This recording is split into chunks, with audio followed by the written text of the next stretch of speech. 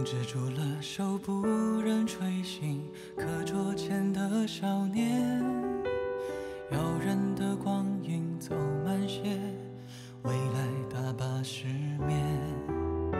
你骑着单车渐行渐远，去了南海的月，责怪天气预报没有预言，某一天多云的夜，星辰大海，怀揣深渊，追着光亮，每次挫败给我一记真言。暖暖时光，难免会夹杂一些哄骗人的字节，容比我们的眼，还相信走过黑夜有明天。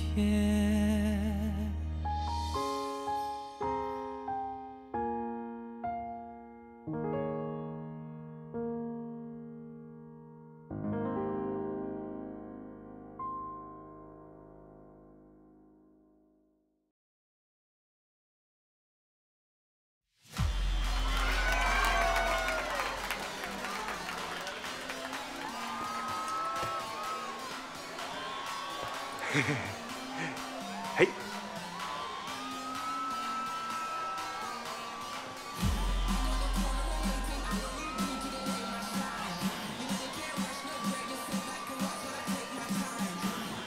喝什么呀？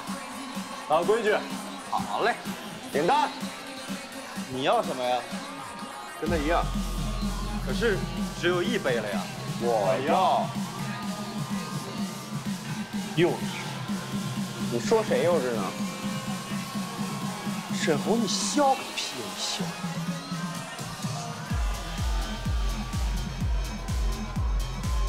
说实话，我觉得我们两个都挺幼稚。我告诉你，沈侯，你幼稚，你最幼稚，你知道吗？行，我幼稚。我承认，那天我不该推你，也不应该把你关在门外不理你。你说的对，我应该再重新站起来，不然的话，我什么都没有。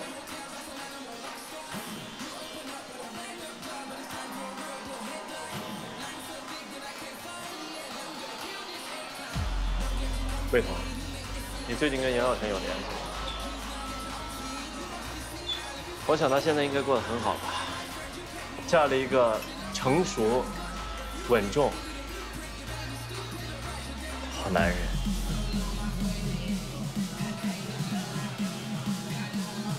我去趟洗手间。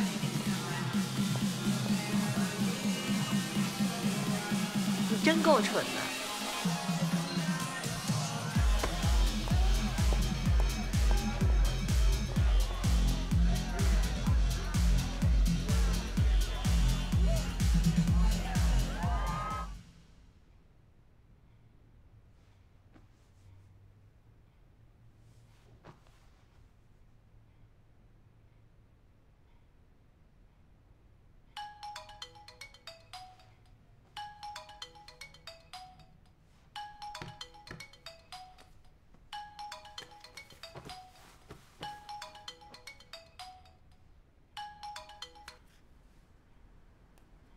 喂，睡着了吗？没呢。医生不是跟你说过不要熬夜的吗？唉，我也不知道怎么的，就一直翻来覆去的睡不着，脑子里面想些乱七八糟的事儿。需要不需要一个忠实的倾听者啊？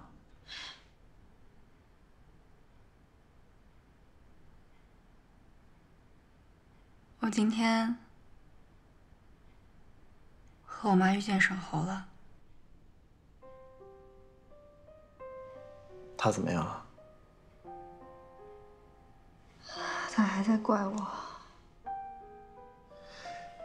交给时间吧。哎，对了，你妈最近怎么样啊？我妈确实比以前好很多，情绪也稳定了，也没有再犯病。女儿的幸福啊，就是妈妈的解药。你妈还是最在意你的。是啊，其实想想我妈，她这一辈子真的挺坎坷的。每一次刚刚要好起来的时候，就会有意想不到的事情发生。她年轻的时候唱戏，那会儿是台柱子，真的是风光无限啊。后来因为受伤，她告别了舞台，就嫁给了我爸。本来一家人生活和和美美的，谁知道后来我爸又发生了那样的事。只希望他以后能一直像现在这样吧。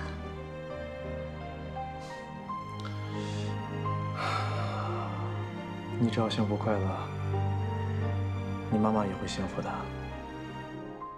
好了，你要睡觉了，孩子也需要早点休息。好，你也早点休息。晚安。晚安。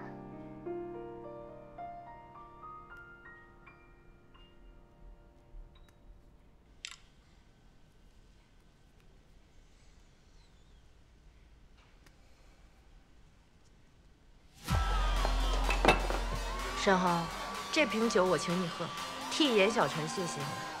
你刚才为什么说我蠢？你问问你自己啊。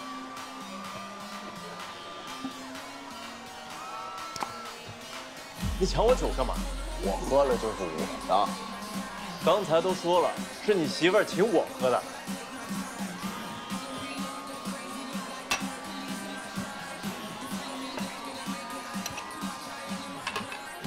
怎么喝？往死喝！来，干了。有有。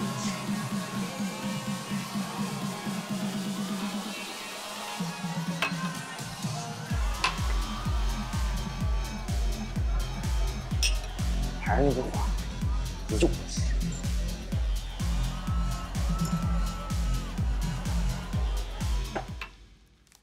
我们现在应该把重点目标放在早期教育投资上面。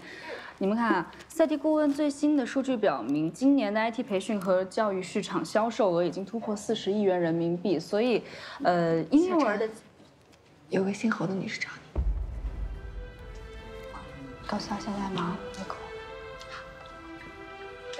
来，婴幼儿的教育已经是家长还有社会的重点关注点。不好意思啊，侯女士，小陈现在可能有点忙，您看。没关系，谢谢你。要不给您来杯咖啡？不用了，我在这儿等他。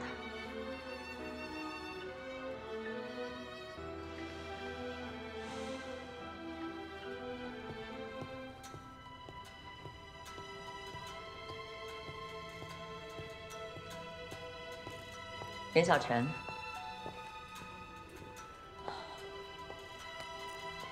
我没别的意思，等你这么久了，就是想跟你好好谈谈。我们有什么好谈的？我知道你肚子里的孩子是沈侯的，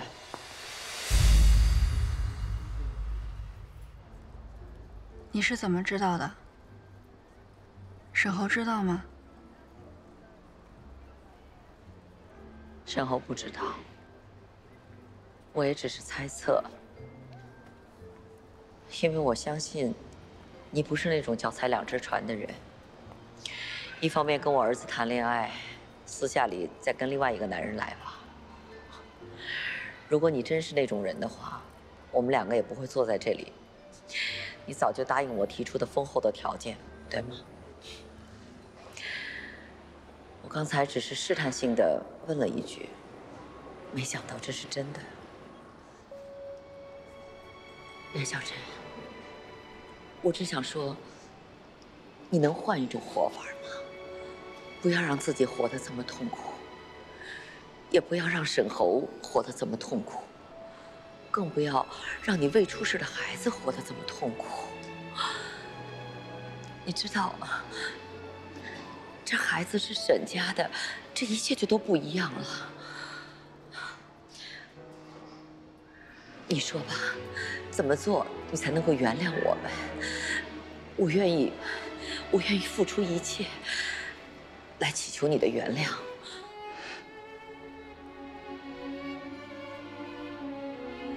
这孩子是我自己的，跟你们任何人都没有关系。你这叫掩耳盗铃，怎么可能是你自己的呢？他明明就是沈侯的孩子。那我就是孩子的奶奶，我知道你不喜欢我，你恨我，但是这是不争的事实。那请问侯总，您还记得我爸爸吗？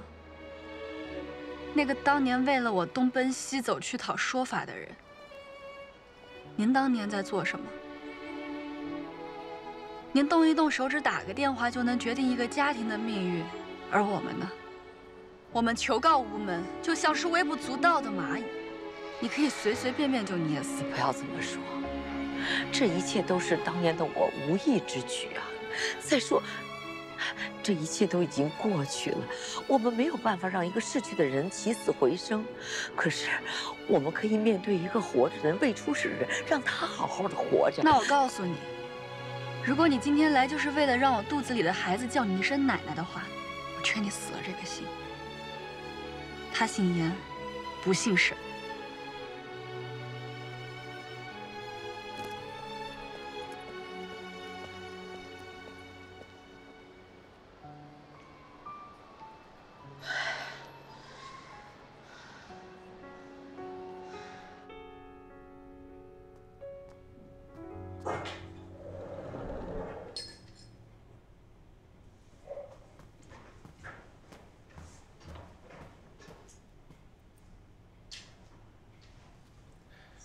听见你的车回来了，却没看到人，到处找你。老沈啊，原以为我们自己造的孽，我们自己来偿还，一切都能回到正轨，该认的错，该低的头，我都做了。可我怎么也想不明白，为什么事情会变成这个样子？哎呀，你别喝了。颜晓晨跟我讲，他的孩子将来生出来之后，不姓沈，姓颜，跟我们一点关系都没有。好了，你应该听医生的，啊，这段时间睡不好，就是心太重了。怎么可能跟咱们没关系呢？他是沈家的骨肉后代啊！我这辈子啊，什么大风大浪没见过，再难的事情我都能想出个方法把它解决了。可这回还是我平生头一回，我真的不知道该怎么办了。我，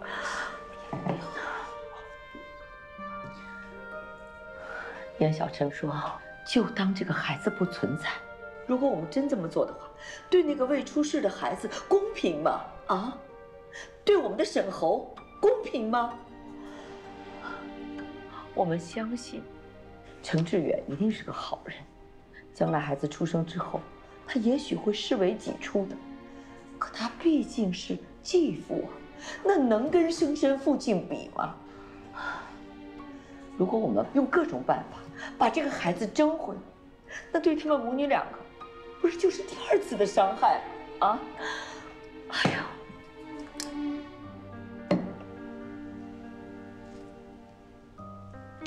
月珍，这个孩子可以跟我们没关系，但是不能跟沈侯没关系。你这话是什么意思啊？我们必须把所有的事情告诉沈侯，因为孩子是小陈和沈侯两个人的，不管怎么做，都应该由他们两个人一起决定。不行不行，没有想出万全之策之前，我们坚决不能够让孩子知道。哎，沈侯在整个事件当中他是无辜的，凭什么让他来承担这种痛苦啊？一切都是我的错，所有的事情我来担着。那颜晓晨呢？他做错了什么？晓晨和沈候是同龄，你不能光想着儿子痛苦，那他不痛苦啊？月珍，晓晨真的很无辜，不能让他承受这一切。沈候是男人，他应该长大了，我们不能再瞒他了。可你把事情告诉沈候，有意义吗？他能够做什么？除了跟我们一样的痛苦，他还能做什么？可沈候现在带着记恨过的，比内疚更痛苦啊！他现在什么样你不清楚吗？每天用工作来麻痹自己，完全变了一个人，满身的戾气。小陈故意不告诉沈候孩子是他的，看上去只是一段情感以背叛结束，但其实是毁了沈候内心最美好的一切。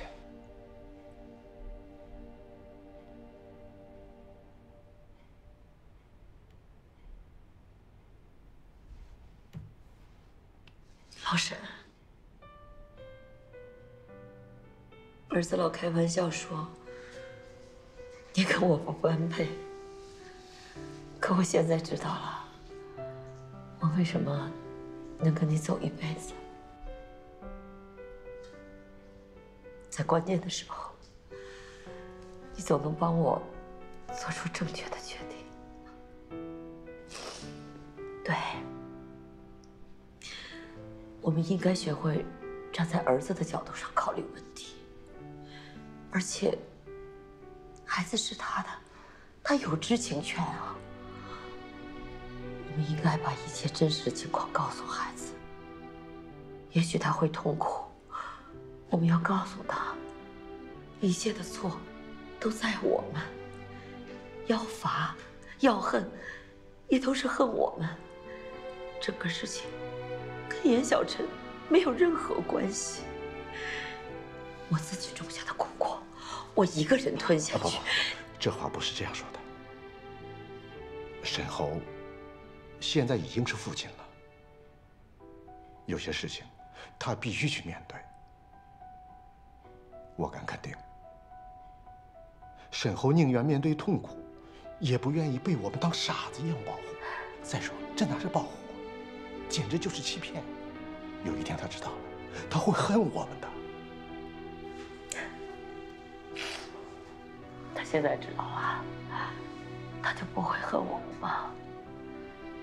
他会恨我们吗？啊？月珍啊，他知道了以后，也许会，甚至会对我们很失望。但我想，他迟早会理解，我们只是一对望子成龙的自私父母，但不是杀人犯。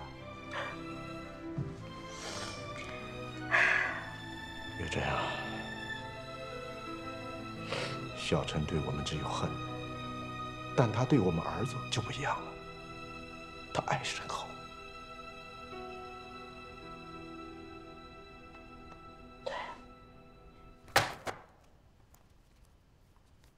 这个，就是你们花了1个星期做出来的方案吗？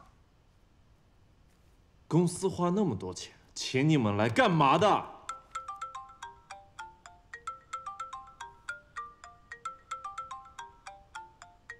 谁手机？啊？沈总，好像是您的手机。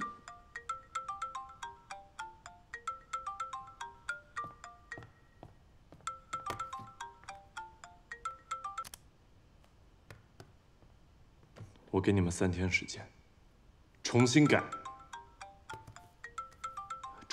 稿，3天时间。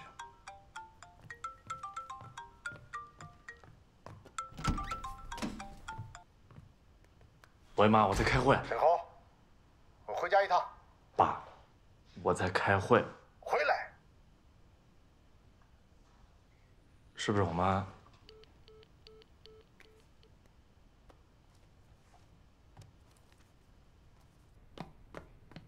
妈，你没事吧？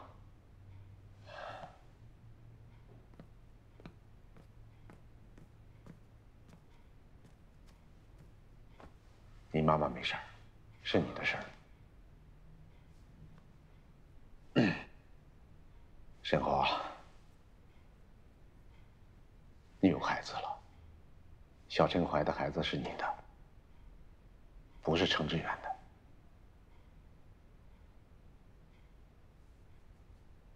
妈，你们从哪儿听说的？如果那是我的孩子，他为什么不告诉我呢？他得有多恨我？他恨的不是你，是我们，是我。孩子啊，这事儿得从你高考的时候说起。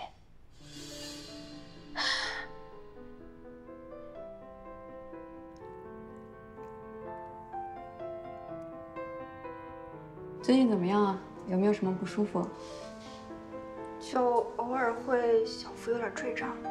痛吗？还好。看一下。没什么问题，孩子胎心都很正常，放心吧。来，擦一下。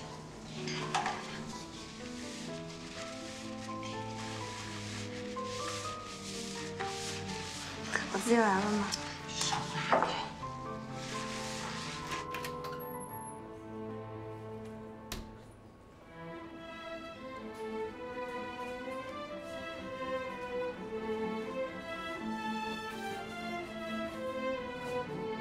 哎，程先生，情况就是这样。孩子啊，沈侯。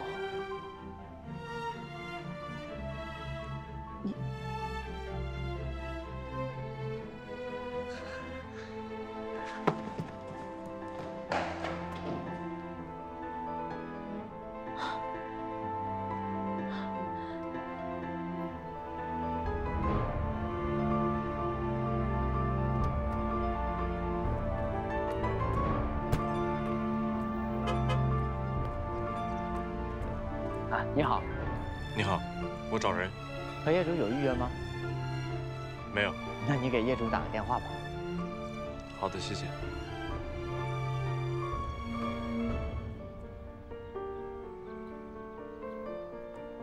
不管以前有什么，现在再计较这些，没意思，对吧？总之呢，把眼前的日子过好，就是最重要的事，对吧，沈侯？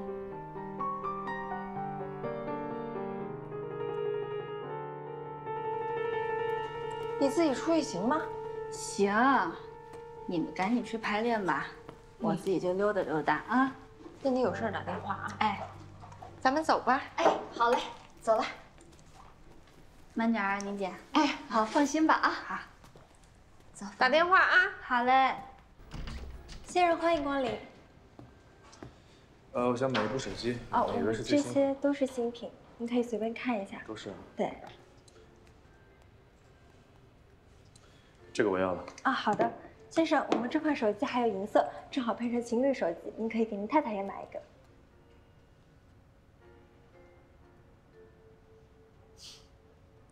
好，这个我也要了。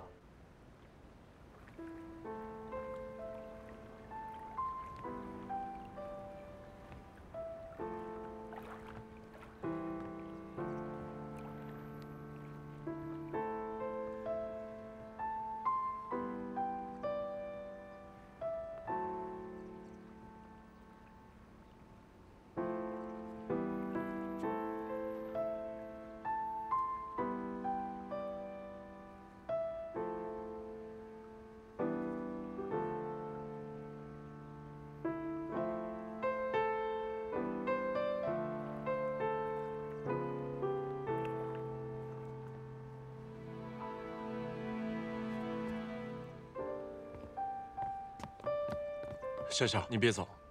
笑笑，我就是想见见你。我不想见你。你如果不想见我的话，你为什么会出现在这儿？你想多了。小小，我就想跟你说几句话。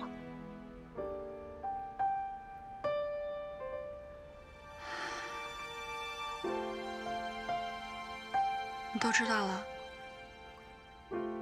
我都知道了，他们什么都告诉我。我没有说你怎么知道，我都知道。从你的表情就可以看得出来。如果你还是什么都不知道的话，你现在应该是恨我才对。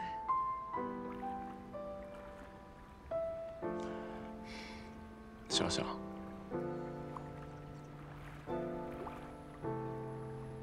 对不起。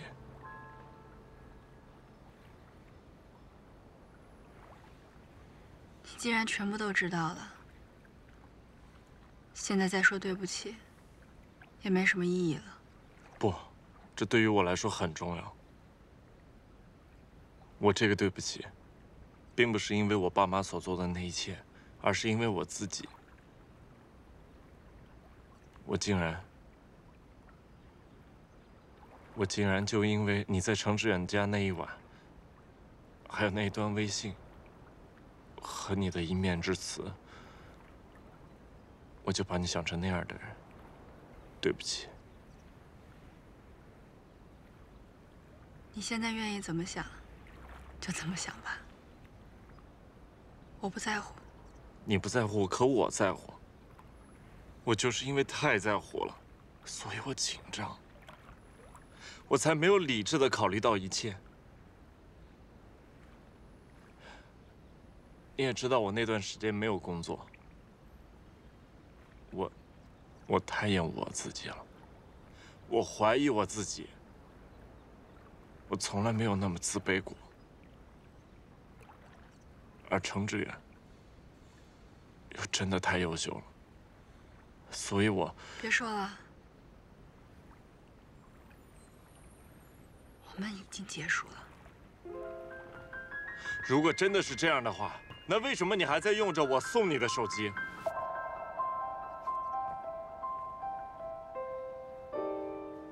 小小。已经发生的事情没办法改变了。我不管做什么，都弥补不了你和你妈妈，这我都知道。但是我依然无比的坚信，我就是想和你在一起，我就是想和你还有孩子在一起。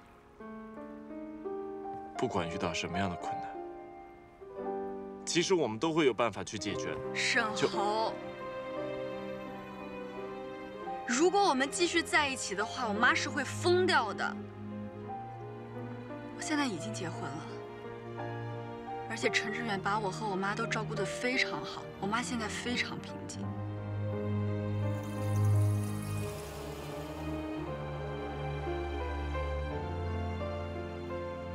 我明白，我承认，程致远他的确是一个完美的丈夫。但是小小，你真的爱他吗？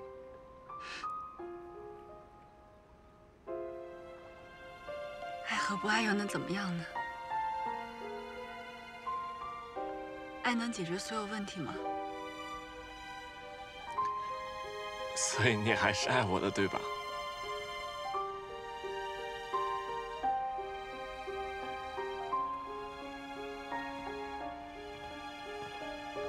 小小，小小，我求你别再这么叫我了，你叫我什么都行，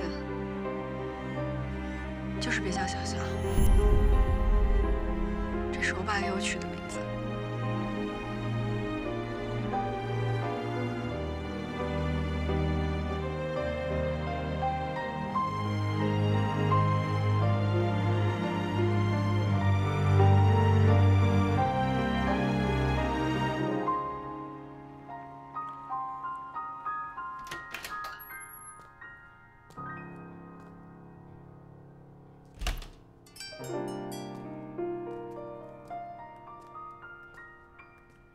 小小，我知道你不会回复我，微信也把我拉黑了，但这些话我还是想说给你听。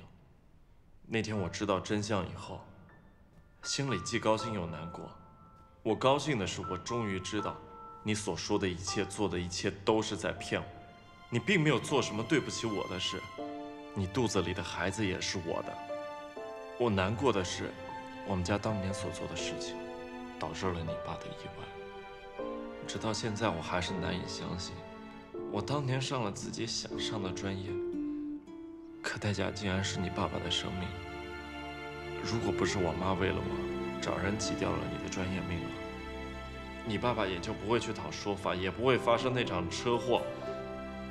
知道这些以后，我总是想起那天在河边，你和我说的你们家那些故事。笑笑，我不会再勉强你做任何事情。如果你现在过得真的像你所说的一样幸福，我会祝福你。我只是想让你知道，如果可以，我愿意用一切方式向你和阿姨赎罪。请你永远不要再联系我，就是对这一切最好的赎罪。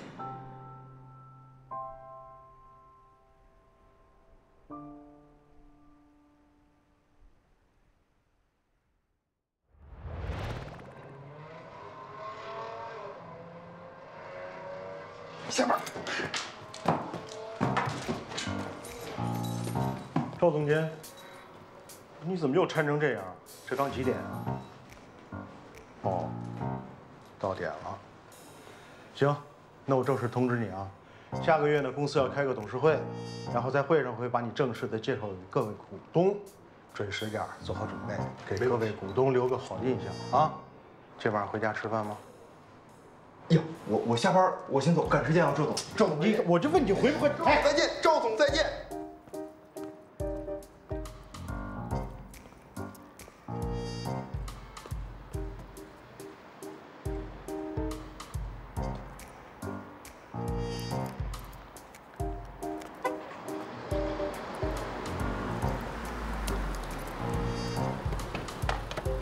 你好。你好，你好，你好。去华大。谢谢哥。哎。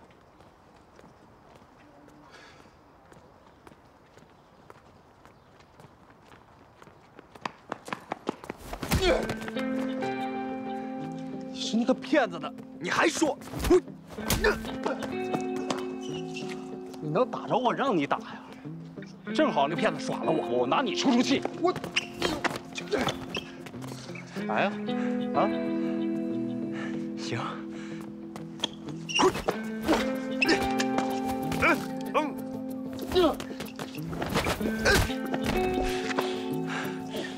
让你打你还真打呀？你是不是傻呀？傻子配骗子，真是天生一对儿。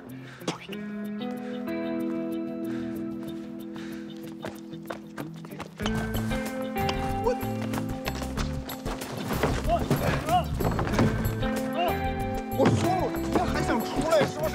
我说了，我饶不了你，听不听见？啊！我让你嘴臭，啊！看你嘴臭还是垃圾桶臭！出来！你听好了，魏彤是我女朋友，听见没有？臭死你！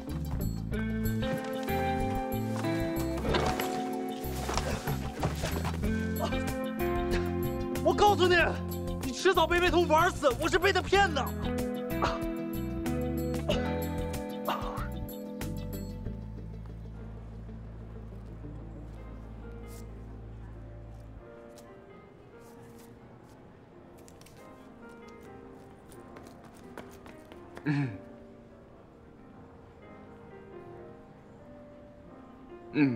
没事，摔了一下。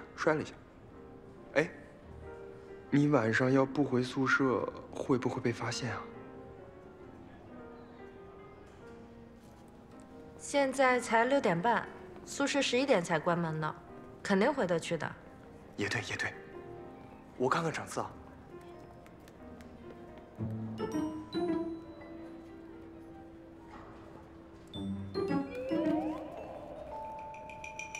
电影要开始了，要不要进去？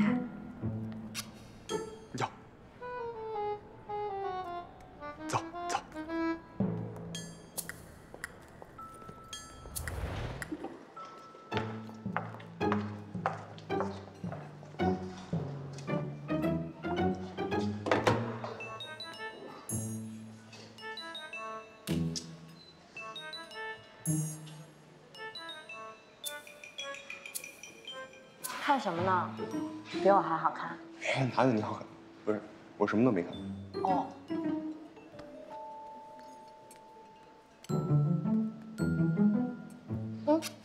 我不吃，小孩吃。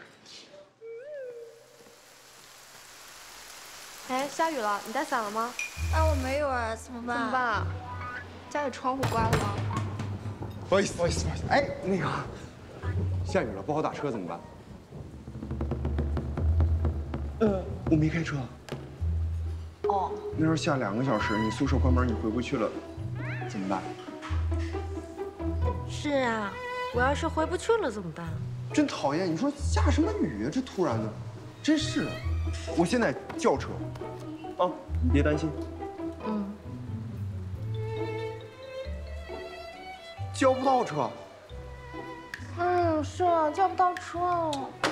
太讨厌了！你下什么雨？那这样，咱俩去看通宵电影。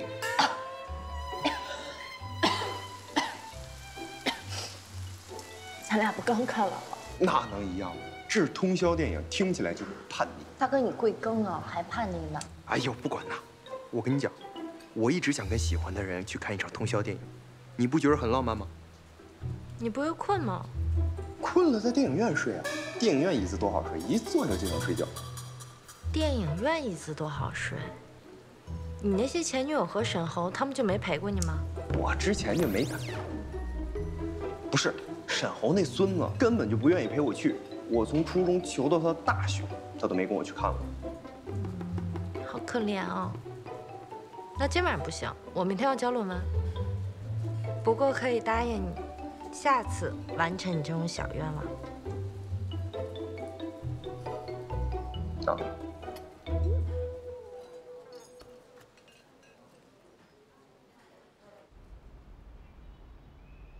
哎，你看雨停了。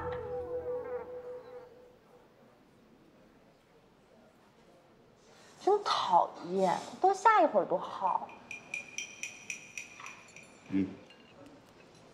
对啊，多下一会儿多好。我叫车。请沿当前道路继续行驶5.4公里。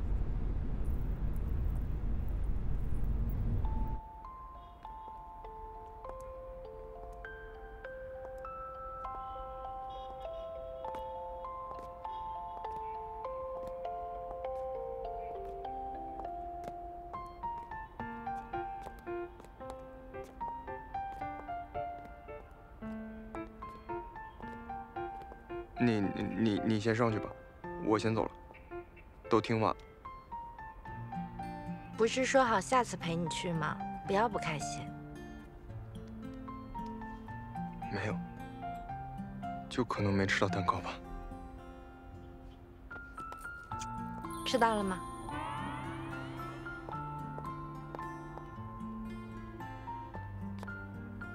转过来。啊。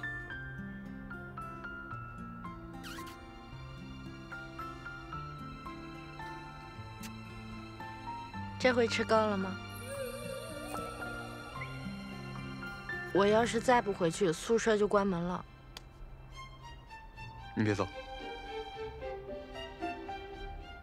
你还是我认识的那个维彤吗？你是不是妖精附身了？你现在好像终于有点明白了。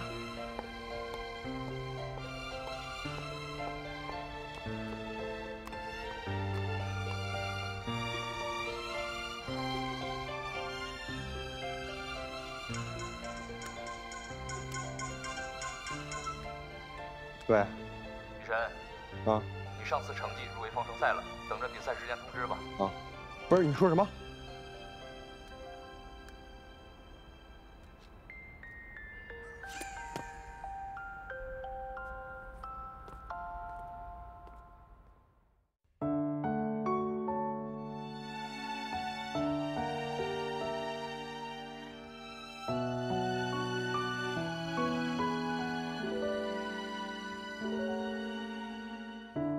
遇见是冥冥中的暗示。